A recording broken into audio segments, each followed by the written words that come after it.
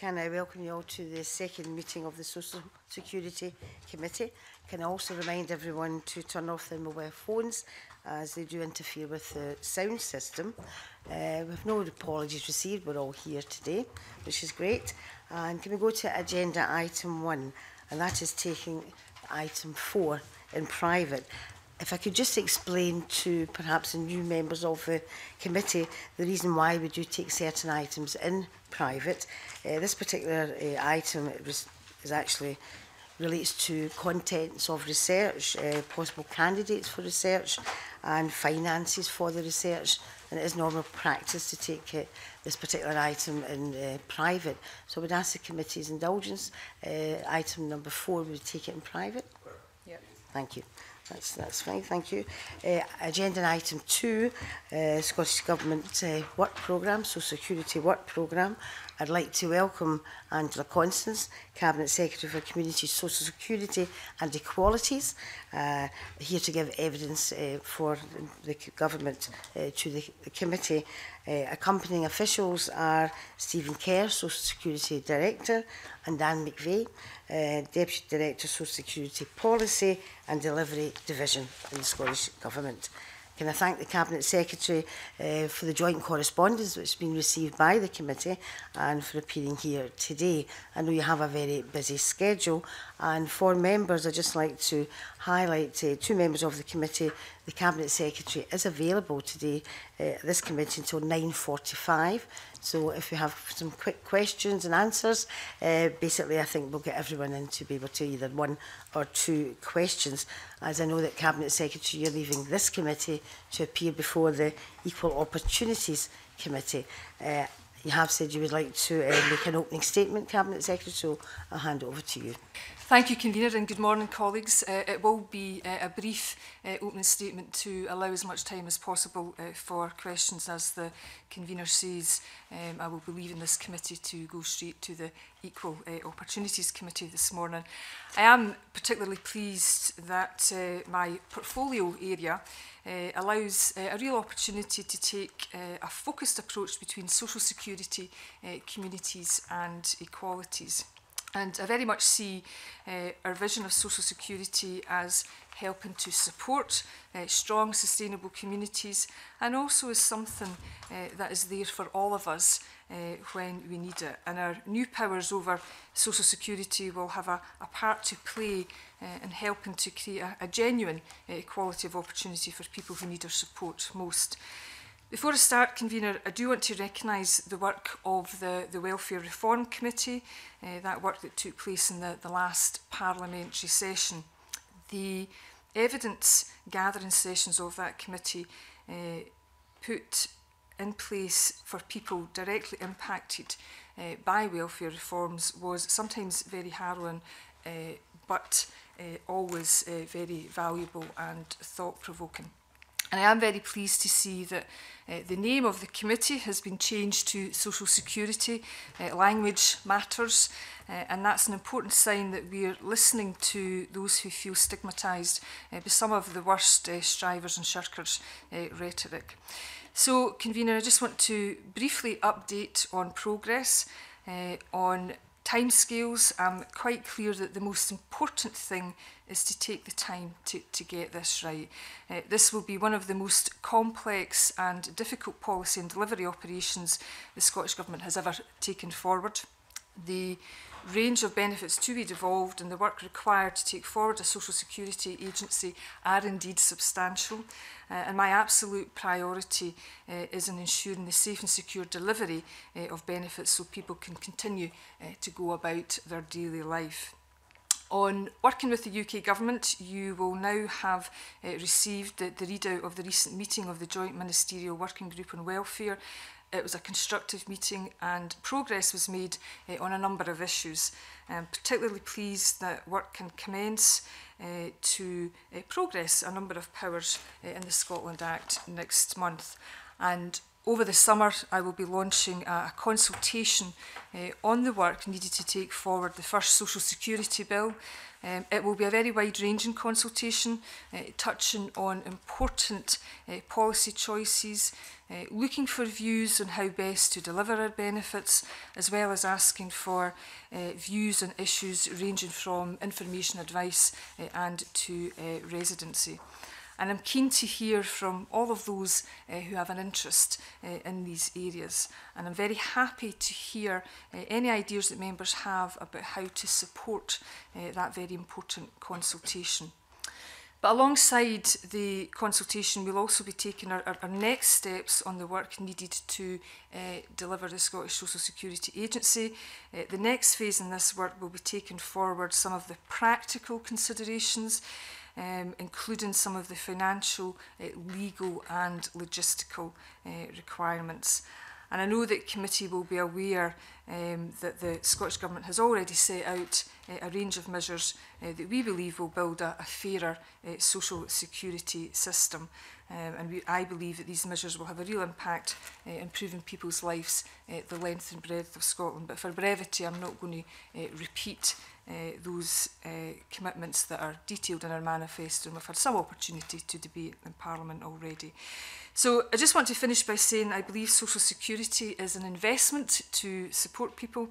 I appreciate that you will rightly question me in policy and delivery, but I do hope that we can build a consensus, and a consensus that we have an opportunity to do things differently. And I very much value the role of parliamentarians, and in particular the work that will be undertaken by this committee as we proceed on this journey together, and I look forward to working with committee very closely in the weeks and months and years ahead. Thank you.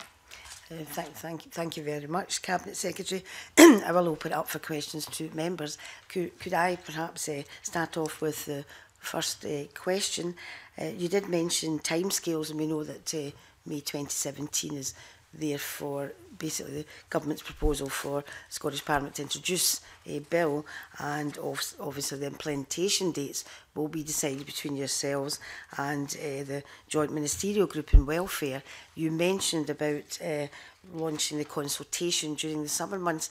Do you have any actual timescales for any particular delivery, or expect a timetable for any particular delivery dealing with the various elements of the new powers that's coming to the Scottish Parliament? That's what we're working towards, is that timetable for delivery. Convener, you rightly point out that the vehicle for deciding timescales and progress and approach is indeed the Joint Ministerial Working Group. So this is a joint programme of work between the Scottish Government and the UK Government. It is important to stress that the transfer of powers is the first step, and we'll be working hard on a range of workable solutions in this period of transition.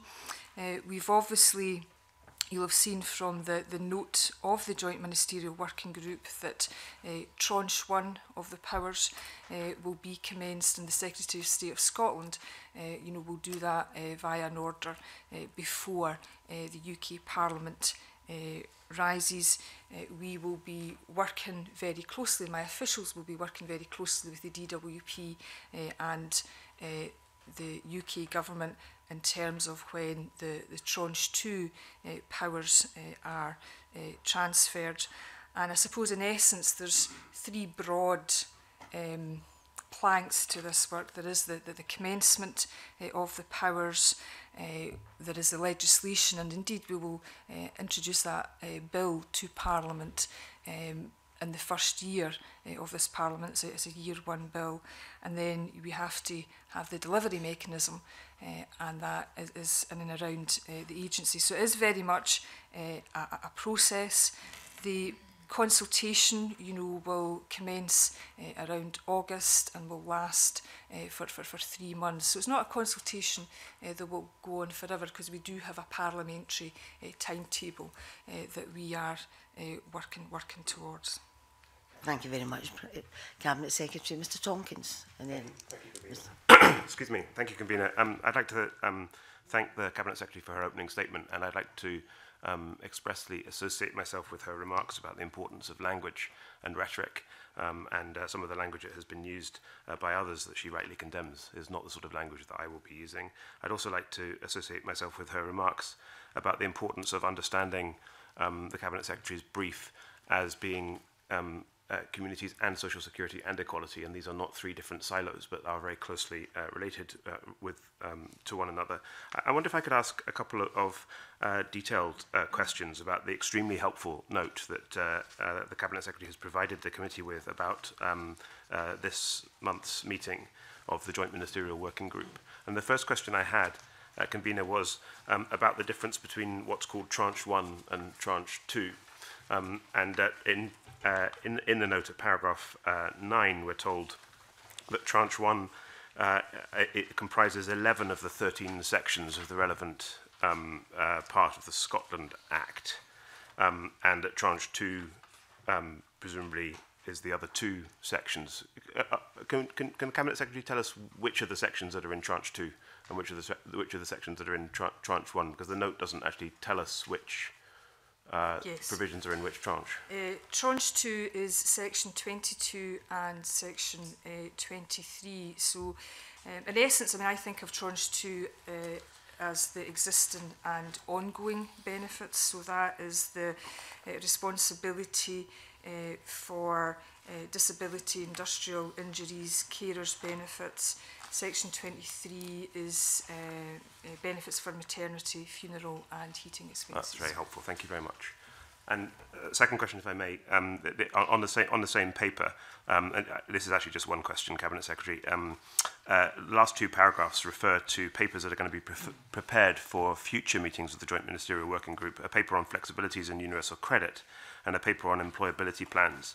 Are those likely to be confidential papers to the Joint Ministerial Working Group, or are those likely to be papers that we might be able to have sight of in due course? I can't give a very specific answer to that just now because the papers have not been prepared.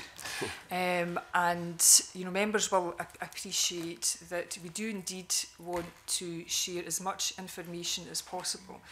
So if we are able to share papers, we of course would want to do that. I am conscious that in and around a massive organisation like the DWP that there can indeed be sensitivities in and around commercial sensitivities, and the purpose of the Joint Ministerial Working Group, while we've got very clear commitments about notifying members and committee when it meets and communicating outcomes, it is a space for ministers to work together as ministers and hopefully to iron out any issues that we may have, and it is important that we have that space. So I would want to share as much as possible. Thank you. Thank you very much. Mr McPherson. Thank you, Convener. Good morning, Cabinet Secretary. I just wanted to ask some questions surrounding the Joint Ministerial Group and the points about delivery and the logistical challenge of that. I note in the terms of reference for the Joint Ministerial Working Group that there's an agreement to ensure a smooth transition of the new responsibilities to the Scottish Government. I just wondered if you had any comments around this transfer and any complexities involved in that, with for example, the quality of the data that the DWP holds in the relevant areas, or anything around the smooth transition and the delivery. Yeah, it's all complex. I'm not going to make any bones about that. The transfer of some benefits will be more complex than others.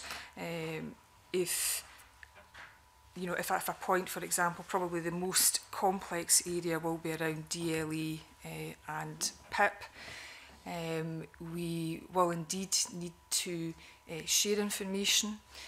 We will be very reliant on information, facts and figures and stats and data from the DWP, and indeed both governments will be wanting to test that and test the reliability of that as we proceed.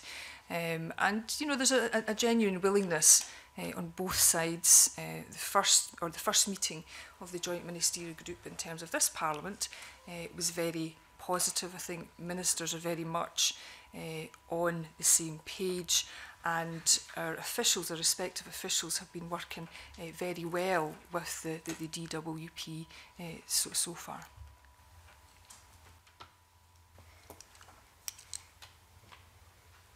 Did you want to come back in again? That kind of answers the question as in the general terms that I was looking for. Just on the data specifically, is there anything that have DWP commented so far on the quality of the data? Are you confident in what's being provided, and will that help in the smooth transition process?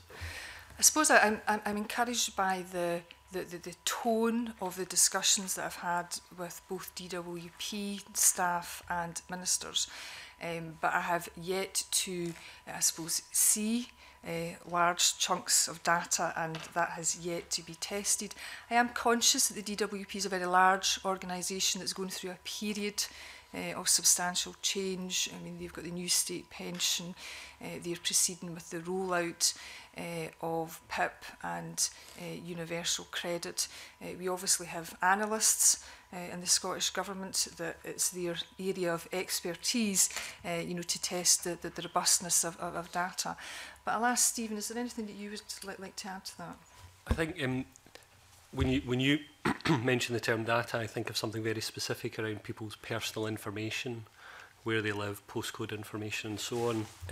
You might be asking a broader question though about the material that DWP holds to allow us to do our work, and if that's the question that you're asking and keen to hear about, I think we're quite pleased with the flow of information. We've had to put in place protocols between the DWP and the Scottish Government so that the information can move, so there is MOUs, we've got secure areas within our systems in the Government to hold the information, and we've got protocols in place for how that information is treated and shared within the Scottish Government. So in terms of the work that we're doing, I'm quite happy that we're getting the information to be able to start to do the detailed planning that the Cabinet Secretary has referred to. Okay, thank you. Mr Griffin, you wanted to come in? Thanks, Convener, and thanks, Cabinet Secretary, for the paper from the Joint Ministerial Working Group. I just had a question around timetable and implementation dates. Will Tranche 1 and 2, will the commencement for those powers be completed before the Government introduces their bill next May, or and will that mean that the commencement for providing benefits, will there be any disparity in timetables there, or are you looking to commence delivery at one fixed date after the introduction of a bill? Well, it's really important to distinguish between commencement and delivery of the powers. The legal commencement of powers is the first stage in a process and is some distance away from actually delivering new benefits or existing benefits. And it is fair to say that that the Government, the Parliament, will hold legislative competence for a while before we have the responsibility for delivering. So we need to have the mechanisms and the delivery process and our agency up and running, so we will have legal responsibility before some time before we're in a position to deliver. And I think we're already on record, Convener, as saying that we're not going for a big bang approach here. We're not going to come to a particular point in time, a particular date in history, and switch on the lights, because our calculations and work to date would show that would increase the risk, and what we're about is reducing the risk as far as possible.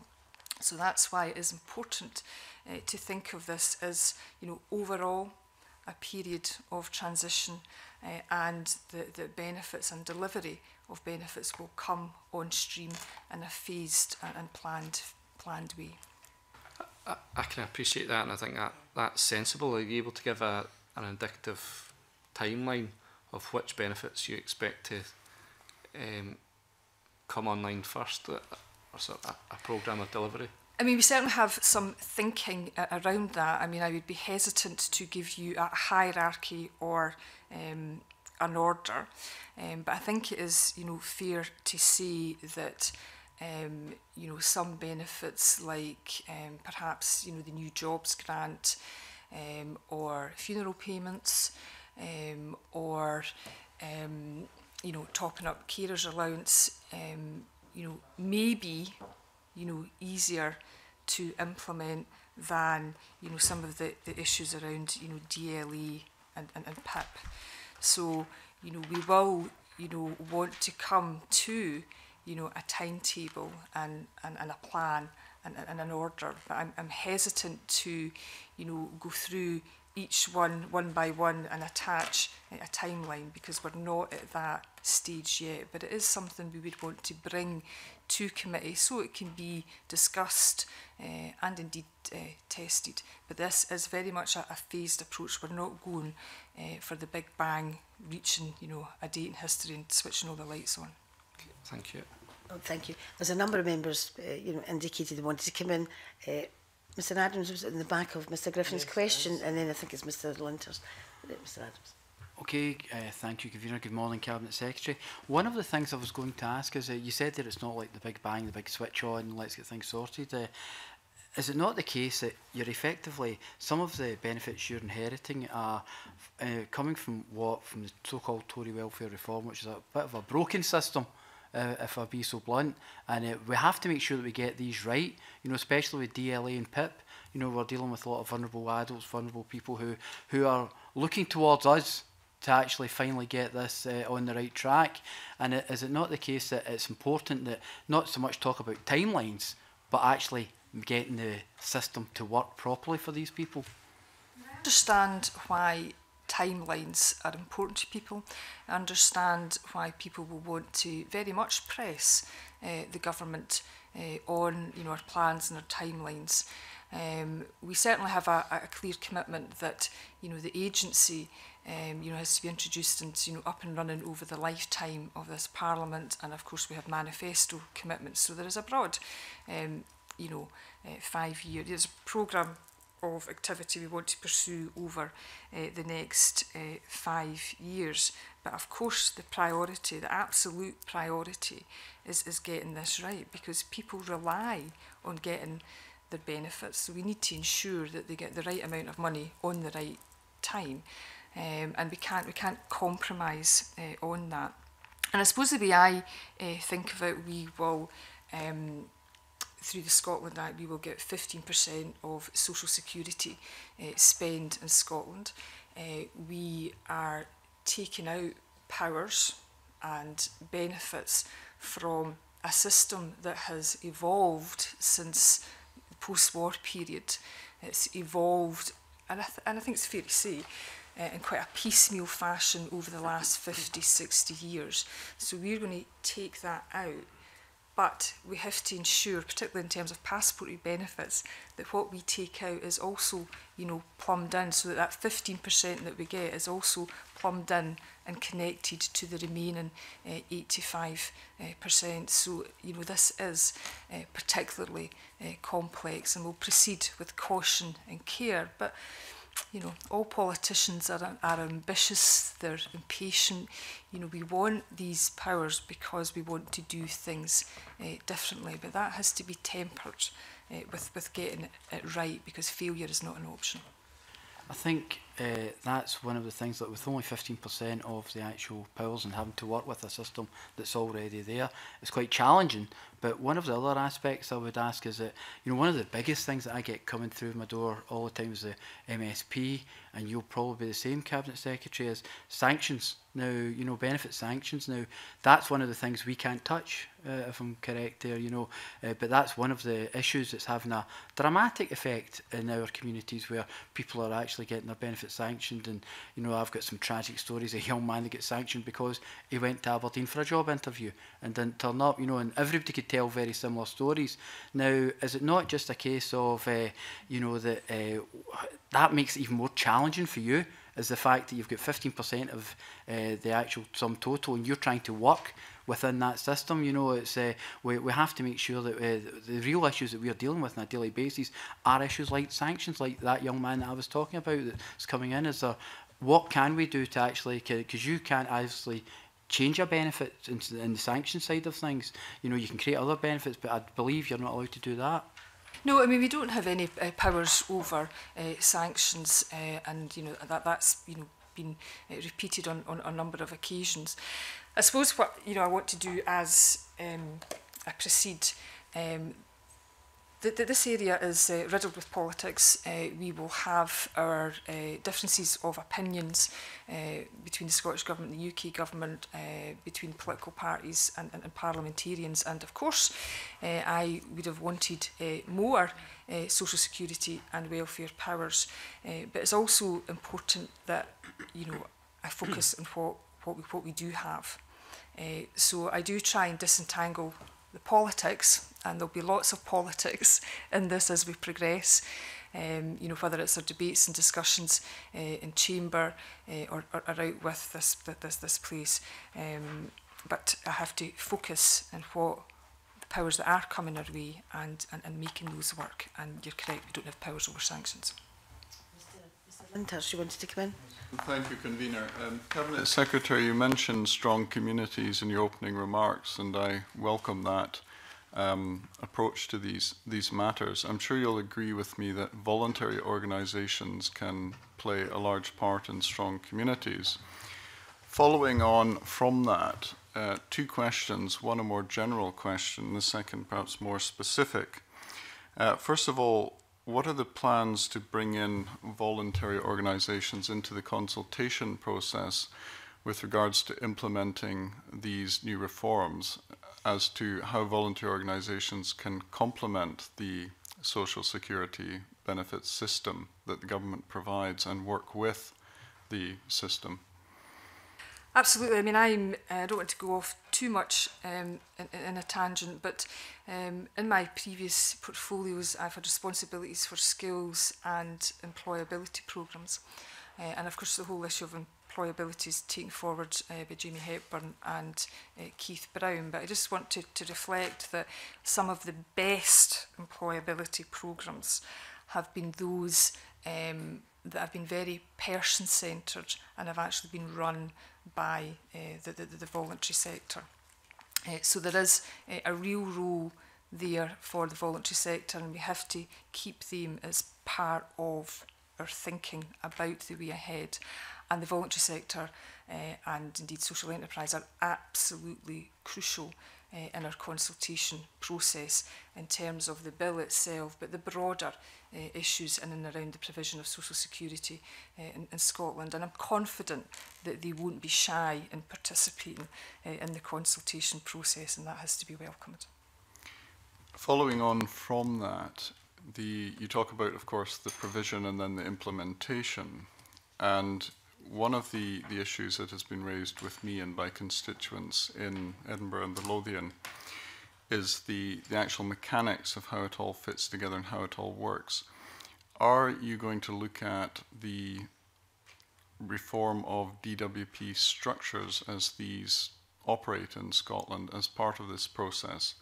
If I can give an example, what has been raised with me by local volunteer organisations is the following. Some of the people that work with, volunteer for, or indeed benefit from the services of voluntary organisations are people who themselves claim benefits of one sort or another. And sometimes these can be complex for a lot of the individuals seeking to claim these, and they receive assistance from people who run voluntary organisations. But the difficulty that sometimes arises is on the DWP side, the lack of apparently a single point of contact. So a person whom the head of a voluntary organisation or the person employed by the voluntary organisation who assists with these applications deals with, they find that they are coming to a DWP office and having to deal with different individuals who may not be up to speed on the particular issues that arise in relation to the applications made. So is that something that will be looked at in terms of the structuring and approach to dealing with claimants, or indeed where they can be assisted by those involuntary organisations who understand their needs?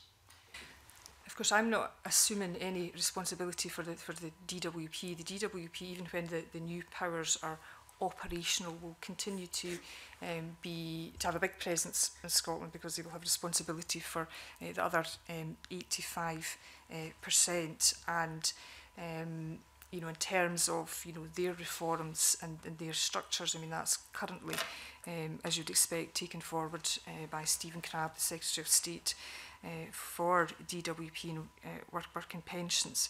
And I will, I am meeting him next week. Next week will be the third time that I have spoken to him. And also, I suppose in my discussions with David Mundell, and I'm sure he won't mind me sharing this, I mean, I think we are conscious that, we will have, different agencies and different services, and we do need them to be working together on the ground.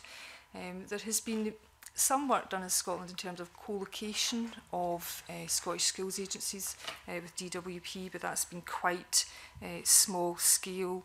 In terms of my engagement, and this is just an example with local housing associations, they have worked very closely with the local authority in their area, and I've had a local authority member of staff actually working in their offices around things like discretionary housing payments and bedroom tax, and have found that very useful. So we will have to explore, opportunities, perhaps for things like co-location, because we don't want people passed from pillar to post.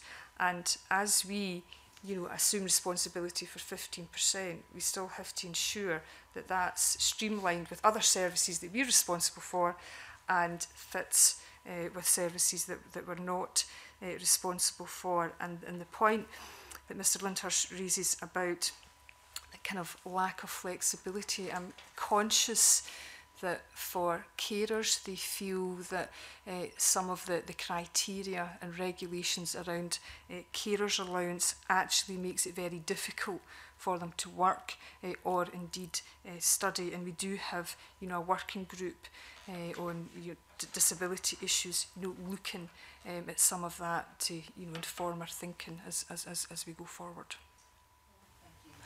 Thank you. No, I'm sorry, I'm running out of time. We've got another three people want to ask questions. Ruth Maguire. Convener.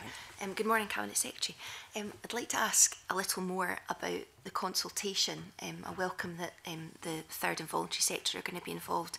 I wonder if we'll have an opportunity to go out into our communities and speak directly to people that require benefits, and also sort of following on for that, what the opportunities are for co-production and the actual design of benefits. Before I answer Ms Maguire's question, just to say there's always a willingness on my behalf to engage with members out with committee, through correspondence or meetings, or we'll have an open door as much as possible. I don't want Mr Lyndhurst to feel he's been thwarted. The point the point that Ms Maguire makes is crucially important. Our consultation document, with the best will in the world, is not going to be a light, brief document. We will work very hard, and we're in the throes of that just now, to ensure that it is accessible as possible. So we will definitely, and we're planning this already, have a series of engagement events. And I, will very much encourage, members, to be thinking about how they engage with their own communities and their own local organisations as well, because, you're right, a lot of this consultation will have to be done face to face and speaking to people who have that lived experience of the benefits system. And I am conscious that there will be people who have literacy difficulties, there will be people who aren't necessarily going to sit down and respond to the many questions in a consultation document, hence the importance of charities and the third sector.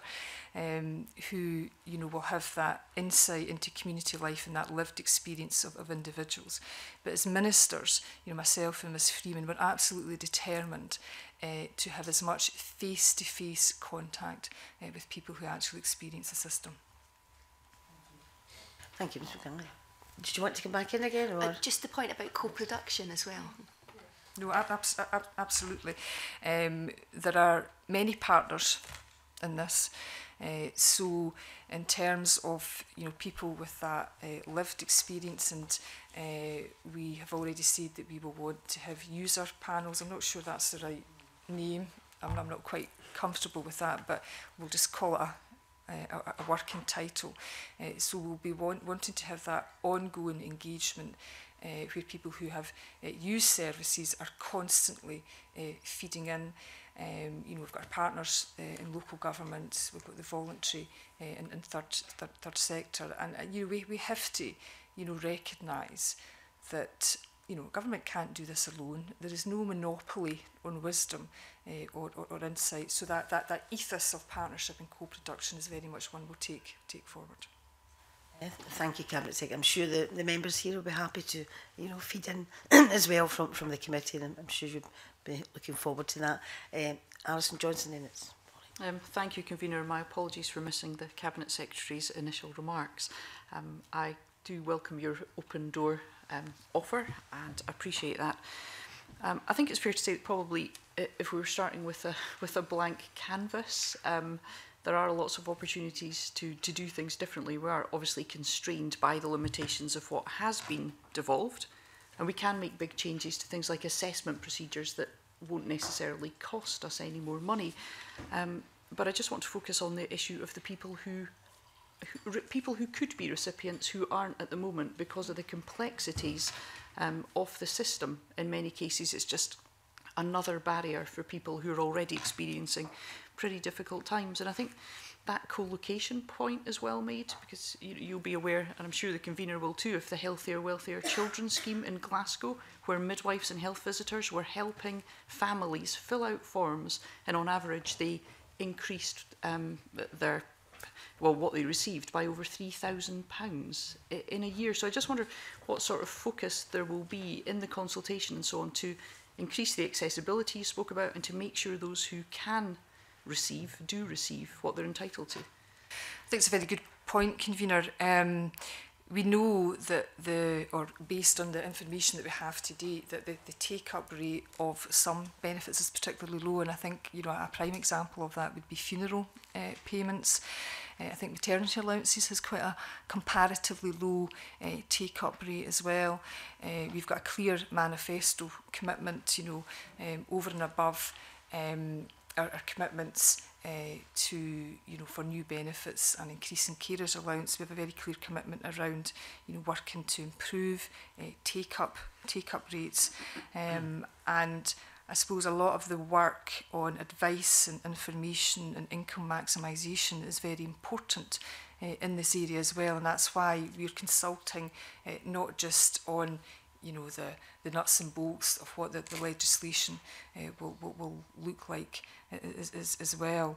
I'm very conscious that in these straitened financial times that we don't want to have a duplication of efforts, and, you know, we all live with the need for public service reform in terms of efficiency and effectiveness. But I am really conscious that in terms of some of the evidence that I've read, that you need services at various entry points being aware of what people are entitled to and being able to advise people of what they're entitled to. So that's kind of counterintuitive to, you know, streamlining processes.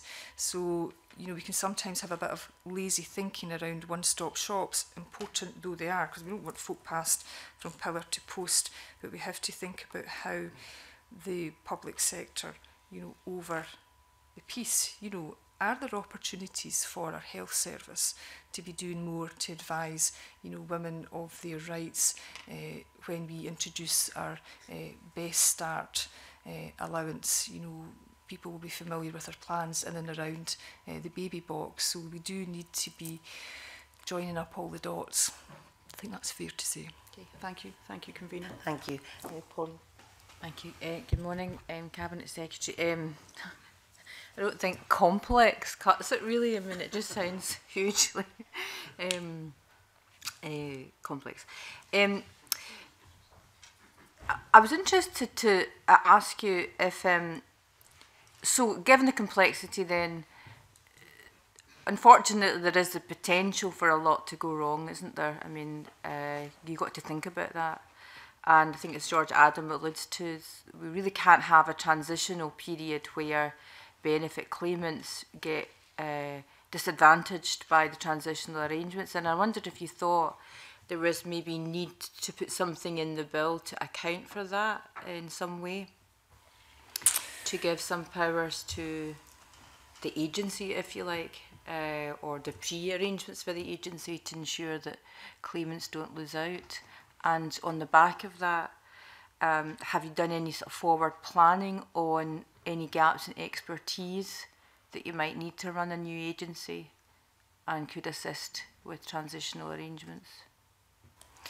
Yeah, I mean, I'll ask Stephen to come in a minute. I mean, the powers and functions of the agency is going to be a crucial part of the legislation, and as a crucial part of our consultation, although not the only part. I mean, we are conscious that this is, you know, for all of us, uncharted territory, and that there will indeed be, you know, gaps in expertise and knowledge, and we need to have the humility that when we come across that to own it and rectify it. And that's why that working relationship between the Scottish Government and the UK Government, but also, you know, tapping into the talents and expertise, you know, of the third sector, and indeed people that have used the services is really important as well. But I'll ask Stephen to maybe add a bit more detail to that. In terms of making sure people don't lose out, I think that is hardwired into the approach that we take. You know, if you look at what the UK government approach has been to change, it has been around testing and trialling and piloting change before it's introduced. Now, you will all have views on whether it's the right change and whether the change has actually worked, but that is the approach that we would take as well. So as the Cabinet Secretary says, when the switch is flicked, we've got strong certainty that the system's going to work, that it's going to talk to the UK government system, and that people, when they go to the cash machine and put their card in, get the money out. And if I can just share a personal story, I mean, I've got a personal commitment to this as well. My mother's a DLA recipient, so, you know, I need to make sure that she's not affected by the changes that are going on as well. Absolutely. I'll get it large. I tried to say that under my breath, but never mind. I don't mind it being in the record. She'll expect it to be in the record, I dare say.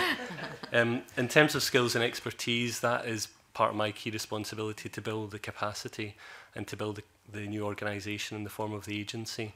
And being part of the UK government civil service, or the UK civil service, is helpful in that regard because we fish in a wide talent pool. I've just recruited a programme director to take forward the work, who's had 20 years experience in the UK government leading large and complex programmes of change over multi-billion pound, you know, spending levels. So we are looking hard and making sure that the appointments that we put in place give the whole programme the biggest chance of success.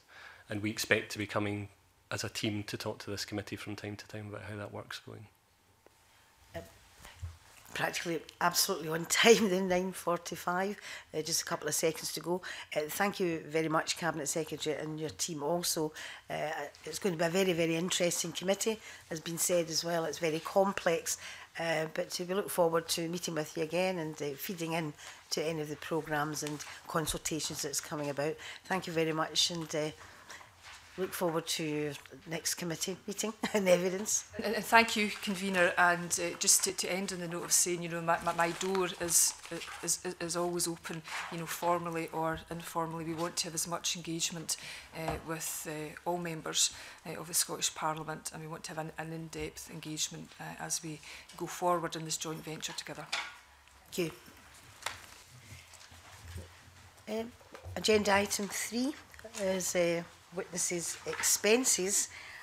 Just to note perhaps once again for any new MSPs or people who are unfamiliar with the situation and witness the expenses. The expenses are for travel or accommodation and people coming down to give evidence, and the norm in the committees is that when any expenses come forward, the convener would be the person who would either say yea or nay. I just would open it up to the committee if they would like to continue on that vein, or whether they prefer the committee to make the decision whether they say the expenses or the convener is the one it goes to. That was the word I was looking for, delegate. Thank you very much, Alice. Is that agreed then? Yep. Okay, thank you.